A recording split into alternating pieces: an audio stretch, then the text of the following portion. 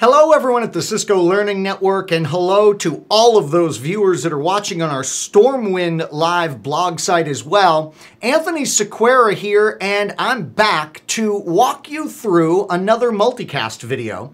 Just to kind of remind you of what we're up to here, we know that in the current CCNP track, unfortunately, there's a bit of a lack of multicast information. So what we're doing is, for the Cisco Learning Network, we are creating a series of videos that give a network professional level of understanding on this concept of multicast. In the last video in the series, we took a look at the components that you're going to utilize in a multicast-enabled network in order to make all the magic happen. We said you need some type of protocol in order to have clients signal that they want multicast. We had to have some type of routing protocol for the multicast traffic.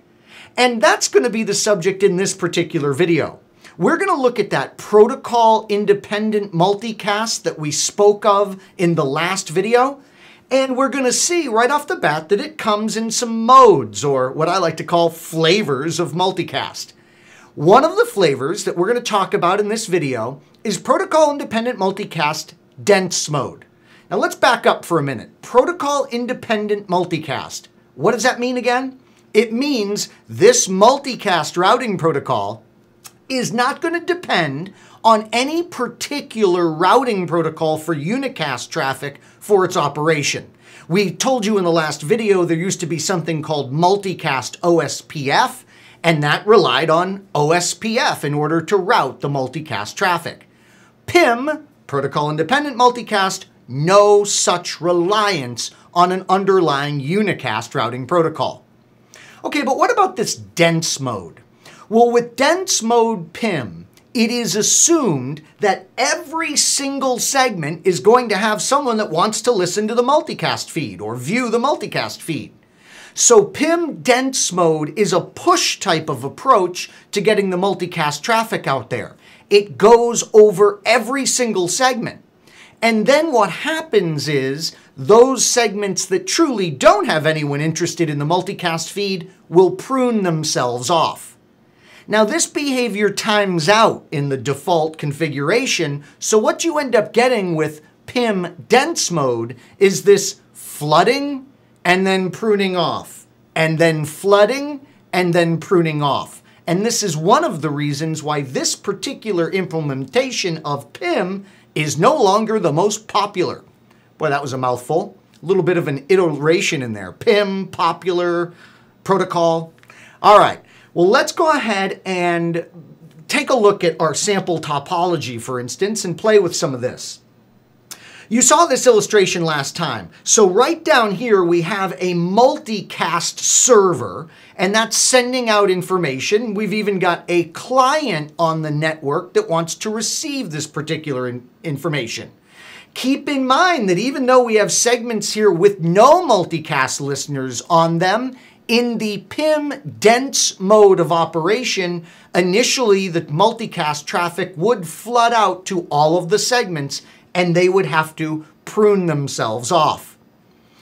PIM dense mode is ridiculously simple to configure. We're going to be dealing with two commands. One, a global command of IP multicast-routing to enable multicast routing on the device, and then under the interfaces that are going to participate in this dense mode of PIM, we're going to say IP PIM dense mode. Again, ridiculously easy to configure. Let's jump in right now and go to our R6 device where we have our server, and let's go ahead and configure this dense mode environment.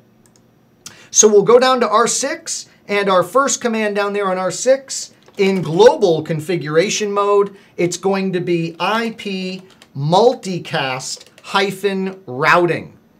And now we're going to go into the interfaces involved in our scenario and say IP PIM, and we'll say dense mode. Now that's going to be one we want to copy to the clipboard because we're going to be using it a bunch here. You can see a quick status message saying, hey, I'm running PIM and I don't have any PIM neighbors yet. All right, no big deal. We'll save, and we'll move up to R5. So we're just going to bop from router to router here, and we're going to say IP multicast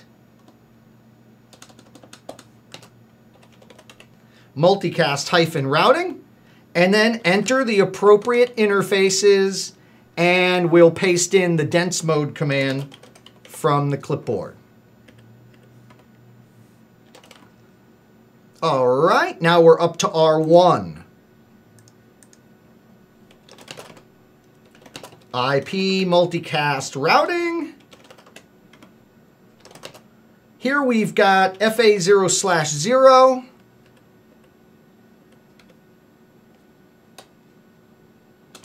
And then we've got serial 00, I believe. Now, we're using frame relay in our scenario. So something that we need to think about right away is the multicast traffic going to be supported in that frame relay environment? We can see we're utilizing frame relay here in this hub and spoke frame relay topology. Well, let's jump over to that R1 device and do our show frame map, and we'll see that we're using inverse ARP in this scenario. And sure enough, inverse ARP by default is going to support broadcast, or what we care about in this scenario, that would be multicast traffic. Let's just do one more because this is getting really boring. We'll go to R4, where in our diagram we have a client simulated that wants to receive the traffic. And we'll say IP multicast-routing, interface serial 1/0, and our, IP PIM Dense Mode command. Okay. One great verification command that we have in our hip pocket here is show IP PIM neighbor. And we can see, sure enough, we have a PIM neighborship here between this R4 router and the R1 router. Awesome. So we have this neighborship, and we could trace the neighborships like this throughout our entire topology for this PIM dense mode. But here's another awesome, incredible verification that we can do. In our diagram, we showed someone wanting the multicast traffic on this or off of this R4 device. So we can go in and we can simulate a client. We're going to get into the IGMP protocol in future videos, okay? But for right now, let's call upon one of these clever commands. We're going to go to, let's go to that serial 1/0 interface, and we're going to say IP IGMP join group. And we can go ahead and pretend that there's clients now that want a multicast feed. Let's say for the multicast group 239.444. So on this interface now, we're pretending that there are multicast clients interested in the multicast traffic for group 239.444. Awesome. So we're emulating the client in this particular scenario off of R4. Now, how can we emulate the role of the multicast server? Well, one of our favorite commands, ping, can do it. Sure, we can do a ping and generate, let's go down to where we have our multicast server in our scenario, supposedly. That is R6. And we can ping that group, 239.4.4.4. Obviously, we can set a source interface. That would be one of our interfaces, obviously, that's running multicast. So we'll source this ping from FA0/0. We notice in 168 milliseconds, we get a response. Who is that response from? 10, 10, 10, 4. Yeah, it's that interface where we have a multicast client. How cool. So we have a way to simulate our clients as far as those components go that we discussed in the last video. We have a way to simulate multicast traffic with our ping, and we are experiencing multicast in our network here, folks, together. Now, one more verification command that I would like to show you in this video, and then in subsequent videos, we'll be exploring it in greater depth when we start doing like troubleshooting and things. Let's hop up to a router in the path here, like the R5 device, and let's take a look at the multicast routing table on R5. Show IP mroute is how we look at the multicast routing table. And here we can see there is what's called an asterisk, G entry for 239.444. There's also a S, G entry, the specific source and the group for that particular multicast group. We can also see in here there's this 224.01.40 address. This is a very, very important address that we'll be talking about next time when we talk about PIM sparse mode. So we can see the multicast routing table, and we can see how there are this path information where every particular source will follow a particular path, or just a specific source will follow a particular path. The dense mode PIM operation, in its purest sense, has every specific sender, in our case the R6 device, following a particular tree for the multicast group. This is called an S, G entry, and it's another reason why dense mode will be frowned upon due to all the overhead.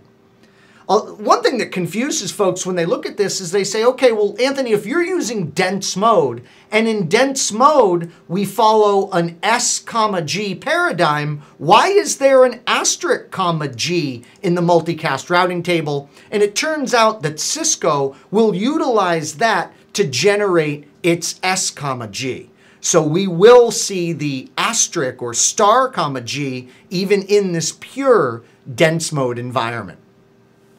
So folks, I sure hope you have enjoyed our look here at one of the components, one of the critical components in our multicast routing infrastructure, and that is protocol-independent multicast. Here we demonstrated the very simple to configure dense mode, but we're a little sad because we know dense mode in its operation is going to be pretty inefficient. In the next video, we'll take a look at PIM sparse mode, and we'll see how it's going to be a little bit trickier to configure, but it's going to be optimal for any multicast environment, really. So more on our protocol-independent multicast in the next video. And as always, thank you so much for joining me here in this free series of videos that we're doing for the Cisco Learning Network, compliments of StormWindLive.tv.